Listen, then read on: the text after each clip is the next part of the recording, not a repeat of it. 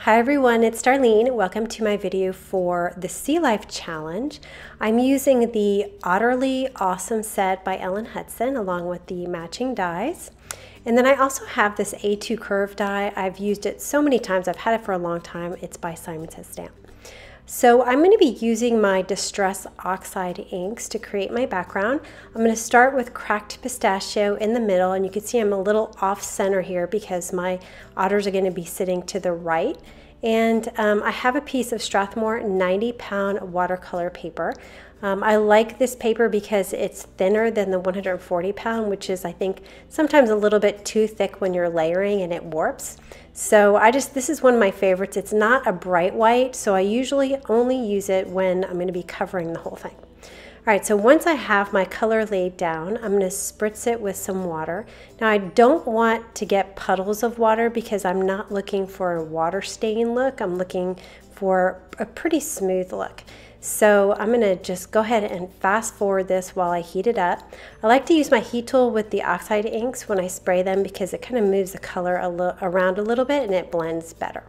You can see I've got a little pool of color to the right, so I'm just going to grab a tissue and lightly dab that, and then I'll just continue drying here. And as it's finishing the drying process, I'm noticing that there's a little bit too much of that cracked pistachio in the middle.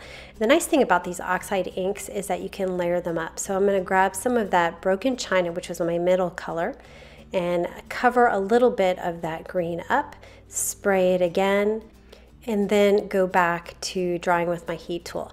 So the first time I created this background, I really just colored and sprayed and dried and then I was done.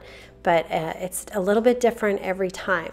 Now you can see I'm getting kind of a water stain with that faded jeans. So I thought, well, I'm going to try to cover it up. So I added some more ink and add some more water and then go back to drying.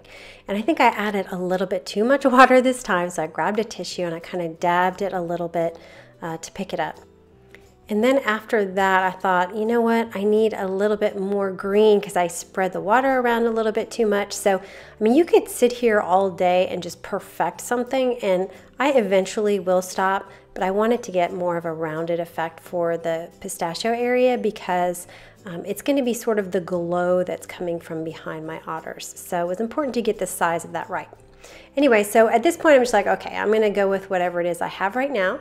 And I want some water spots, so I'm going to put some water on my hands and kind of flick it onto my cardstock. And this will give me a bunch of different size drops, but I'm not going to pick them up with a tissue. I'm just going to dry it up. So it'll react a little bit with the water, but it won't remove that much color. It'll just sort of create a water drop that's much more subtle because I didn't want to remove any color. All right, so now I'm done with this background. I can move on to my otters. I'm going to stamp them onto some Nina Solar White cardstock in Antique Linen Distress ink.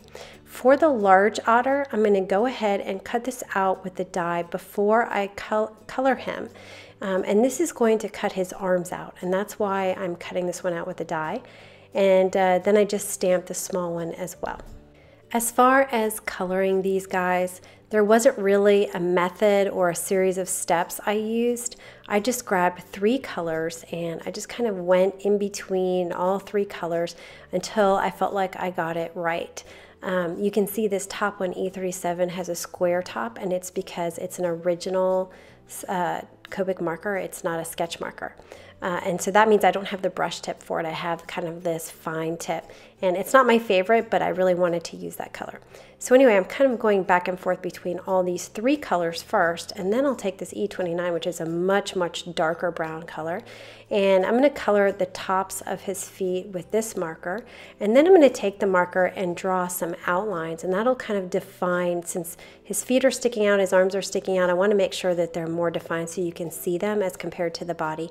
So I'm going to outline them with the E29, but not all the way around, just kind of in key areas. And then I'm going to do the same thing on the edges, and that'll sort of make my otter sort of pop a little bit. And then I'm just going to work around his mouth and his nose to sort of make sure that I have some dimension there. I'm just going to go back and forth between all the different colors. And then to color the nose with the mouth on it, I just colored the whole thing with the lightest color, and then I took some medium. So the circle part of his mouth is a different, it's the combination of the lighter colors, and that makes it stand out like it's forward of the body a little bit. Then I just made sure I had more of a darker outline around that area, so it kind of popped forward. And so anyway, I'm just kind of going through here and adding color where I think I need it. And the best thing to do, I think, is to look at the final product in my photo and just use shading similar to what you see in the final product. Now I colored over the detailed features of his face, so I had to add them back in. So I'm going to use my 0.3 Copic liner to add his nose. And then for the whiskers, I'm going to start on the edge and move toward him because I've got those lines on the edge. It turns out I'm actually going to cut those white whiskers off, and I'll show you that in a second. But anyway, I'm draw those back in, and then I'm looking at the stamp to see where the eyes are. You could do this before you color because this is a Copic safe marker, and so it should be fine if you wanted to do that first. I also added a little bit of detail around his ears to make them stand out a little bit, just like a little line or two.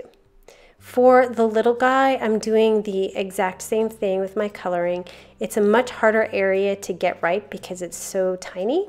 So I'm just doing the best I can to make it look just like the other otter with the same kind of shading pattern. And I used the E29 again to outline the areas to make them stand out a little bit more. The reason why I didn't die cut this little guy out first is because I don't want that white outline you get when you die cut an image, because he's going to be right on his mama's belly, and if there's a white outline around him, I think he's going to look a little funny.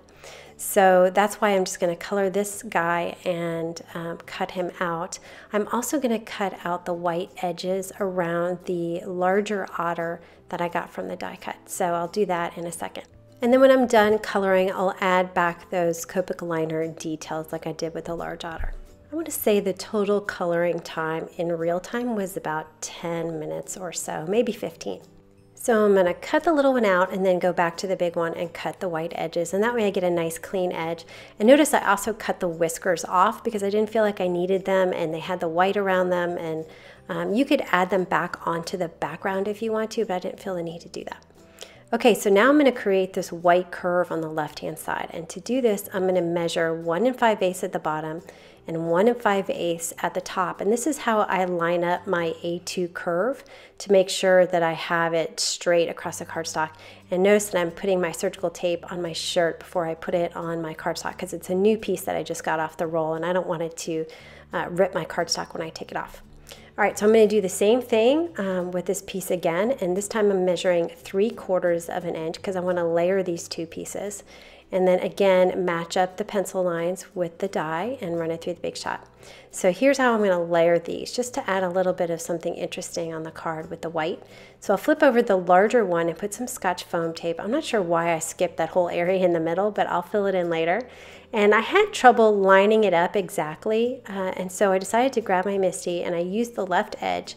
So I put the bottom part there against the left edge, and then I figured out I want about 1/8 of an inch down, and I lined up the larger one against that left edge, and when I pressed down, everything lined up perfectly. So another great use for the MISTI. This A2 size die is from my Avery L custom panel set, and because my watercolor paper, I cut it larger so that I would have some wiggle room in how I laid it out on my card. Now I can see exactly where I want to cut this watercolor piece by using my A2 size die.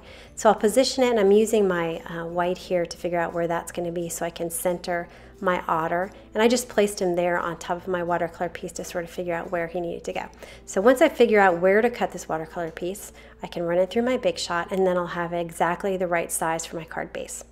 Now I'm going to fill up that area, cut a piece of Scotch foam tape. I do this all the time. I just split it in the middle. And then I'm going to add some tape runner on the curve because that's going to lay flat against my card. And then again, I'm going to use the MISTI to get this lined up in the corner to make sure this is right up against that left edge of my watercolor panel. And then I'm going to take my otters and glue them together. And you don't really have to do this actually because they're going to get adhered on the back. But just for safety, I went ahead and did it. Just put some glue on the big otter, and I found that sliding the head from the bottom is the best way to get the little one inside the big one's arms. And so I positioned it so it was just underneath the face of the large one in the back so you could see both faces clearly. And then I'll do my sentiment. I'm going to use the MISTI to make sure I get it right. And I'm just going to ink it up with some Hero Arts black ink and stamp it right there in the blue area. Sometimes it's hard to decide if you're going to put your sentiment right on your background or kind of add something that's been cut out. In this case, I decided to just add it straight on the background. You shouldn't be afraid to do that. And then I put some ATG tape runner on the back and put it onto a card base, the same A2 size. And now I'm using my Stampin' Up! Dimensionals. They're just some circular foam adhesive, and I cut a piece for the tail. I put 3 pieces behind this otter plus that piece on the tail, and then I'll take the release backing off and put him right on top of the pistachio part. So it looks like that there's kind of a glow behind it.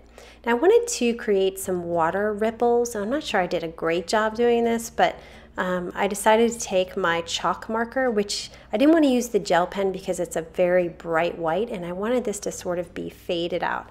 So I'm mimicking the lines of the otter and just drawing lines here and there coming out from around the otter.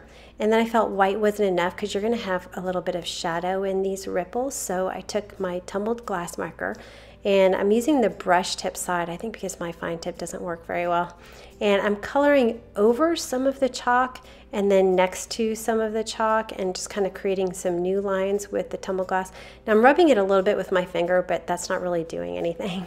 So I just kind of went back and forth between the 2 markers until I got something that I thought looked at least a little bit like some water ripples. Anyway, so that is the card for today. These guys are so cute. I love the stamp set. I hope you enjoyed it, and I will see you next time. Thanks for watching.